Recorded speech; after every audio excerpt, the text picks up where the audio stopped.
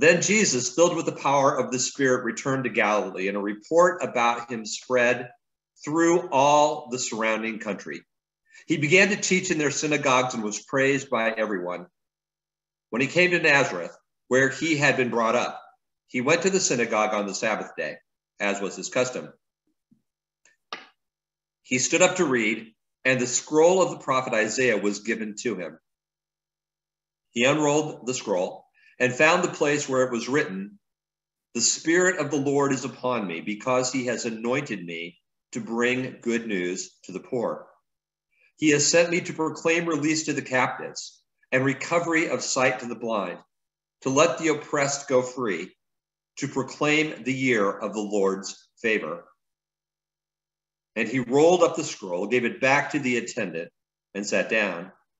The eyes of all in the synagogue were fixed on him. Then he began to say to them, "Today, this scripture has been fulfilled in your hearing." The word of the Lord. Thanks be to God. Have you ever walked out of the door, nagged by the feeling that you've left something? You don't remember what, but something undone. Some task you meant to get to, but it slipped through the cracks. And then some mechanism in your brain starts sorting through the possibilities and digging like a dog for a long buried bone. That is what happened to me as I sat down to write this sermon. I had forgotten something, not necessarily a big thing. And then I finally remembered. We are in the third week of the season of Epiphany, and I have not yet once talked about Epiphany. Thankfully, I did not make the same mistake during Christmas. So, long story short, while my original intent this morning was to focus on the importance of how we pass our faith stories and our wisdom on to the coming generations, we must explore first things first, and that is Epiphany. Epiphany may be the least familiar of the church seasons to us. It's a little fuzzier than the other seasons. For instance, Christmas, of course, celebrates the birth of Christ, the arrival of God into the world. Lent is a time of preparation and penance. And Easter celebrates the resurrection of Christ, God graciously providing us with salvation. Epiphany, on the other hand, focuses on several events: the coming of the Magi to Bethlehem with their wonderful gifts, the baptism of Jesus in the Jordan River, and Jesus' first miracle, changing the water into wine at the wedding at Cana. If we look up the word epiphany in the dictionary, it will say, and I quote, "an appearance or manifestation, especially of a divine being." Well, thanks a lot for that. It's technically correct, but a bit unsatisfying. But if we turn a few pages further, we find out that to manifest means to make evident or certain by showing or displaying. In other words, seeing is believing. So in a word or two, Epiphany is the appearance of God in the world as Jesus the Christ.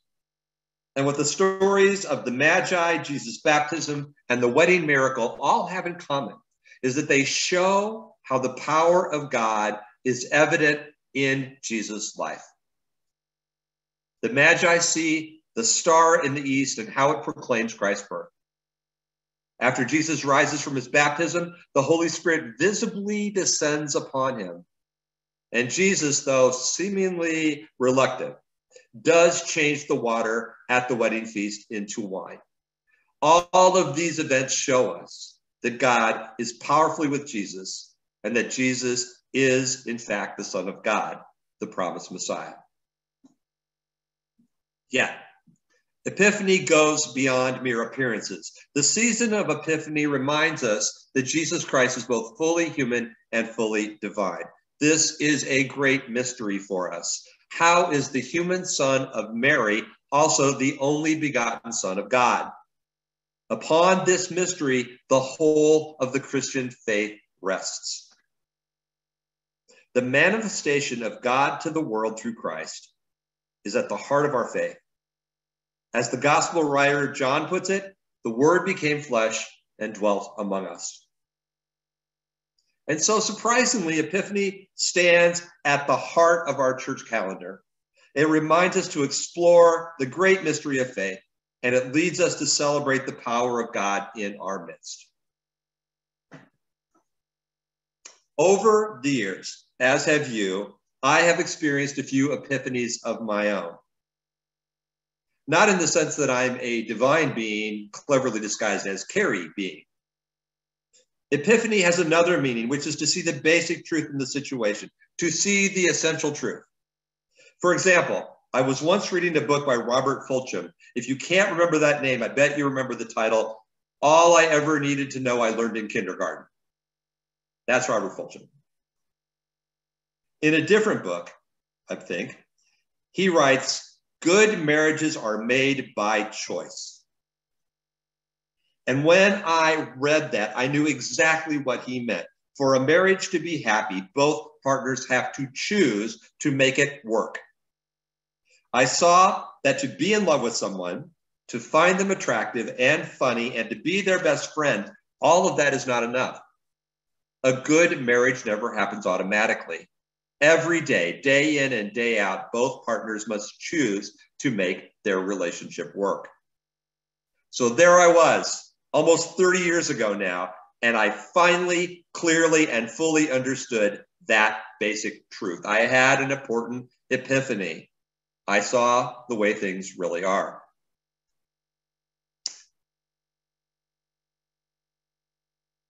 The writer of Psalm 147, it's kind of a tour de force this morning. The writer of Psalm 147 also sees an essential truth, and she put it into poetry. And that truth is that God is powerful, and that God's power is seen in our world and throughout our lives. The psalmist sees God everywhere, in the holy city, in Jerusalem, in the children of Israel and Judah, within peace and prosperity, and in the bountiful harvest. The weather responds to God's commands, sort of lives it out. God gives us snow and frost in the winter and the warm melting winds of spring. And finally, God's power is found in the Hebrew law. And this is what inspired the people of Nehemiah's time, the passage that Rob read. Ezra, the priest, declares to the people after they have heard a reading of the law, the joy of the Lord is your strength. It's a scriptural way of saying, I'm strong to the finish because I eats my spinach. More eloquently, the psalmist writes, God declares God's word to Jacob, his statutes and ordinances to Israel. The Lord has not dealt thus with any other nation. Oh, and did you notice how neatly all this ties in with the importance of passing on our faith stories and wisdom? It's an epiphany miracle. Actually, I think while epiphanies are miraculous, they're not that uncommon. Think about it. We are stirred by the beauty of a sunset. We are awed by the vastness of space and the wonder of birth. We find joy in the robin's song. We sense power in thunderstorms. And in a similar way, we delight in a fair and just law. We sense its innate goodness and truth. All of these qualities, beauty, vastness, creativity, joy, power, justice, and goodness, we understand to be part of God. We believe them to be qualities of God and qualities which God gives to God's creation. Think how true this is. During war, we pray to God for peace. At Thanksgiving, we praise God for the harvest. During droughts, we ask for rain. And when our lives are filled with pain or injustice or sickness, we beg God for deliverance. We share the vision of Moses and Ezra and Jesus and the gospel writers that God is powerful, God is real, and God interacts with us in our world and in our lives. A mighty fortress is our God, we sing, a bulwark never failing. because Martin Luther told us to. Now, I also think it's fair to ask if Epiphany, the season and the experience, is enough for us and our faith. I've sort of made it sound that way this morning, I know, but I think there needs to be more. Here's the way that I think about it, which I hope is helpful to you. The two weightiest, if you will, seasons of the church calendar are, of course, Christmas and Easter. Easter most of all. But the bar, the pole that connects those two big weights, are Epiphany and Lent. Just like Jesus' life and ministry gets us from his birth to his death and resurrection. Epiphany is one of those places that we can grab onto our faith and try to strengthen it by putting it into motion and exercising it. I tell you what, if you don't like my Epiphany is like a barbell analogy, come up with some of your own. Send them on in. I'd love to read them. We move on now to wrapping up the sermon. And I want to explore one aspect of manifestation. Remember that? There's a very fair question that people have been asking forever. And that question is, why doesn't an all-powerful, all-loving, and fully present God do something about all the evils in the world? And the answer that the manifestation of the holy in the created gives us is this. Well, God does, all the time and without stopping. There is a call from heaven to all the people on earth who claim that God is their God, and especially to those of us who claim that Jesus Christ is our Lord. And the call is this: whatsoever you do to the least of your brothers and sisters, that you do unto God. If we ignore those who suffer from the great and powerful evils in this world, then we are ignoring God, because God is with the sick and the poor and the imprisoned and the suffering. But if we respond to that suffering, then we are answering God's call. We can facilitate the healing of others and teach others and feed others and free them and love them. We are doing what God wishes. We are doing God's work. We are choosing to make our relationships with others and with God ever deeper. We in this church are the body of Christ.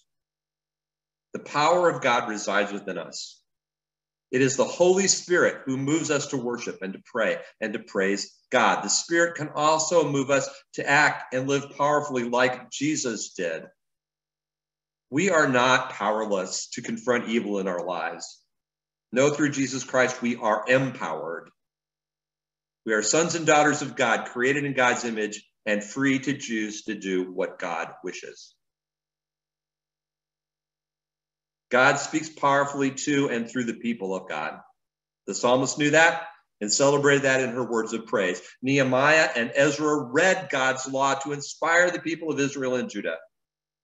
Jesus Christ, the Son of God, celebrated God in his life by beginning his ministry and changing the water into wine. Let us today lift up our praises, share our stories and our wisdom, and especially do some heavy lifting to make manifest God's love for the world.